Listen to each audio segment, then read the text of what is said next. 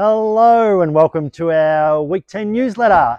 Been a fantastic week. We've farewelled our Year 12s, sent them off in style. It was a great week, but certainly Tuesday with the assembly and the awards, outstanding. And we thank our parents for attending that event. It's good to have parents back on site for most of the things we are doing. Also want to mention our Year 11s who returned on that Monday of this week from immersion and community service. The feedback not only about immersion and community service has been absolutely outstanding, worthwhile experiences had by all. We've got lots of good feedback from also businesses that took our community service kids on also, so that it's been really good. Just a reminder, Term 4 starts on Monday the 10th of October, and a reminder that summer uniform will be in. Hopefully the weather is better. Starting Term 4.